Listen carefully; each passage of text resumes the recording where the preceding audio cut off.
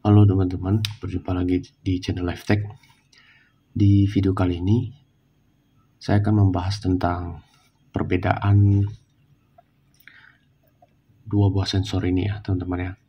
Ini yang pertama, dia sama-sama sensor Hall effect untuk mendeteksi medan magnet.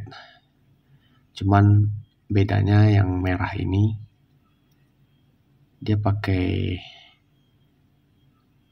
tipe 49E ya, ini transistornya. Kemudian kalau yang satu ini pakai 3144 seperti yang saya sudah pernah bahas. Cuman ini ada boardnya langsung. Nah, perbedaannya apa? Yang merah atau yang KY024 modelnya itu dia modelnya linear ya teman-teman ya, linear Hall effect sensor. Sementara yang biru ini, yang 3144, dia modelnya digital ya teman-teman ya. Jadi dia berupa switch doang, on off. Jadi kalau ada medan magnet dalam batas tertentu, maka dia akan memberikan masukan ke Arduino, bisa 0, bisa 1. Tergantung kita codingnya seperti apa. Intinya dia kalau membaca medan magnet yang sesuai dengan putaran potensialnya ini, batasnya, dia akan menginputkan suatu nilai. Sementara yang merah, dia bisa dalam bentuk linear, artinya ada ininya ya, tidak 0 dan 1 saja, modelnya analog. Jadi dia bisa di antara 0 sampai 1023. Kalau tidak kita apa-apain, dia normalnya sih kalau tidak ada medan magnet dia bacanya 500 lebih ya teman-teman, kurang lebih 514 atau 515 gitu. Kalau ada medan magnet maka dia bisa di atas itu atau di bawah itu, tergantung kutubnya ya teman-teman ya. Jadi dia kan bisa baca dua kutub, bisa di sini, bisa di sini. Polaritasnya. Nah, sekarang kita lihat kakinya. Untuk yang pertama, dia cuma punya 3 kaki, ground, out, dan juga 5 volt. Dan dia punya di sini dia punya trim pot ya untuk diputar, sehingga frekuensi batasnya bisa berubah. Ground outnya nanti masuk ke pin bisa digital, bisa analog. Cuman nilainya tetap analog, digital maksud saya 0 dan 1, 0 atau 1. Kemudian 5 voltnya, pin 5 voltnya ke 5 volt Arduino. Untuk yang merah ini, yang HW48 atau KY02 biasa sebutannya di pasaran, dia juga punya potensio di sini, trim pot. Kemudian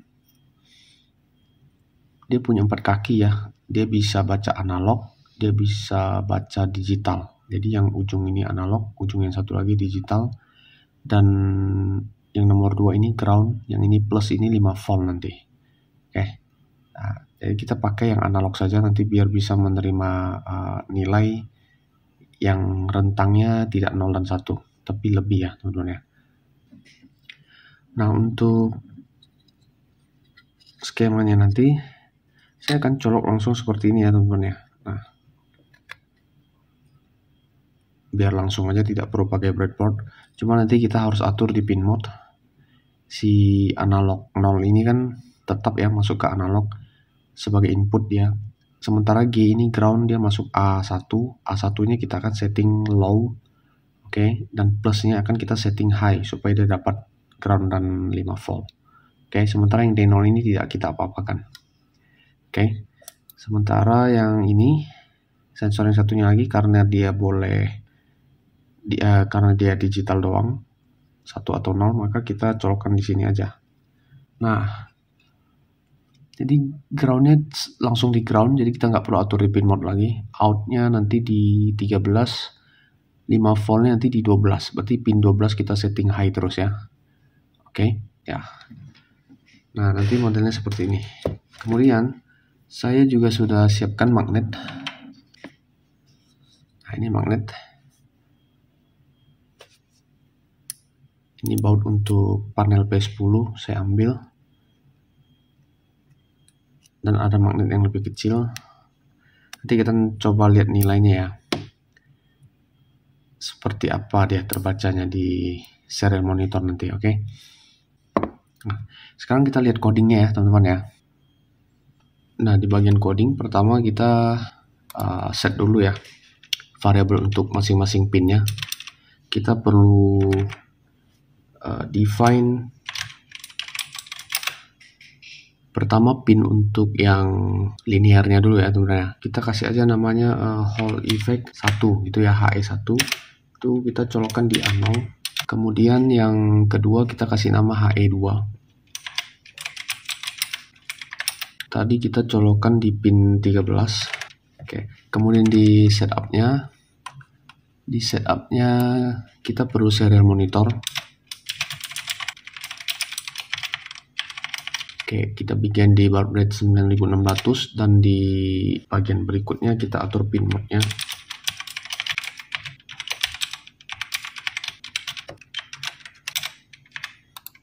Oke, berikutnya karena kita pakai ground dan juga VCC yang dari pin yang sudah ada, maka kita perlu atur pin mode-nya juga. Oke, pin mode A1 sebagai ground. Oke, dan A2 sebagai VCC-nya ya. Kita atur sebagai output dulu. Baru kita atur digital write-nya di sini ya. Oh, satu lagi ya teman-teman ya, yang pin 12 untuk 5 volt ya.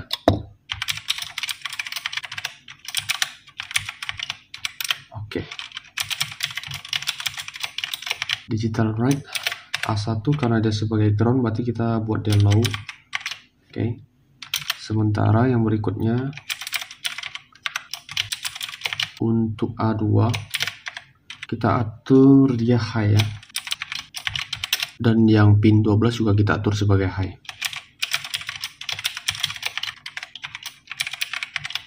Oke, sampai di sini kita tinggal baca saja di void loop untuk mengeluarkan nilai dari sensornya ya. Nah, kita buat aja variabel karena dia berupa integer nanti value dari Hall Effect 1. Nanti kita ambil dari analog read Hall Effect 1 seperti ini. Yang kedua file Hall Effect 2. Nah, karena ini modelnya digital ya, kita pakai digital read. Oke, kemudian kita printkan nilainya di serial monitor. Oke.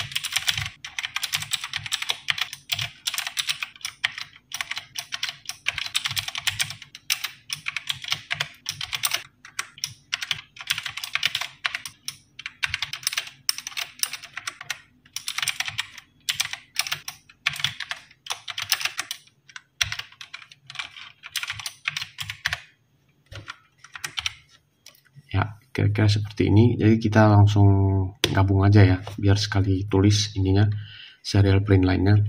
Setelah itu kita delay ya teman-teman ya, mungkin setiap 1 detik sekali ya pembacaannya.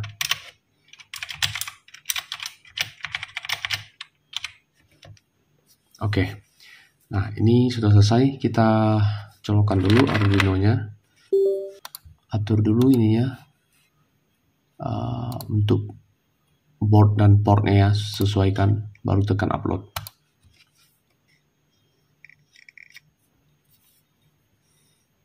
Oke, selesai uploading, kita lihat hasilnya. Ya, kita lihat di sini sudah nyala ya teman-teman ya.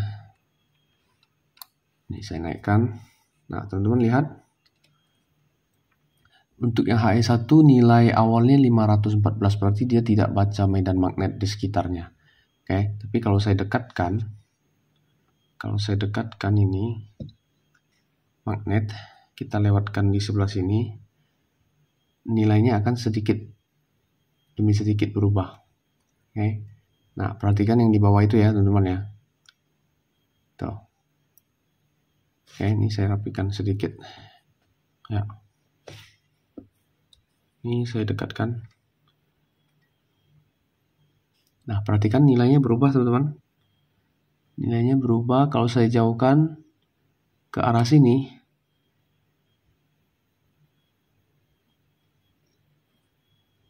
Nah, dia membaca di sebelah sini. Nilainya sekarang gantian ya, 0 di sebelah sana ya. Sementara yang ini, tuh. Dan kalau saya jauhkan, nilai juga membesar tuh. Sampai di 500 lebih. Oke, nah sekarang coba kita dari arah yang sebaliknya ya. Tadi kita dari arah sini. Sekarang kita dari arah yang sini, tapi masih pakai kutub magnet yang sama ya. Tadi kan yang sebelah sini yang kita dekatkan. Coba. Nah, nilainya membesar ya teman-teman ya. Nah, itu bisa untuk membedakan dari sebelah mana si magnetnya mendekati si sensornya. Gitu. Walaupun kutubnya kita buat sama ya, tapi nilainya berubah karena sisi dari sensornya berbeda kan. Coba kita dari sisi yang sini. Nah, justru kebalikannya ya kalau di sisi yang sini ya. Nah, ini justru membesar. Oke.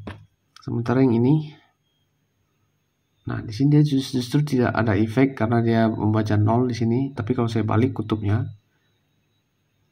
nah dia menjadi 0 teman-teman. Oke, nih. Oke, jadi yang ini cuma untuk switch, yang ini untuk membaca nilai yang analognya ya. Nah, kira-kira seperti itu teman-teman yang bisa saya sampaikan di video ini. Ini bisa dimanfaatkan untuk mengukur nilai medan magnet dalam Gauss ya teman-teman ya. Yang ini bisa dipakai untuk switch. Oke. Nah, itu saja teman-teman. Semoga bermanfaat bagi teman-teman semua. See you in the next video.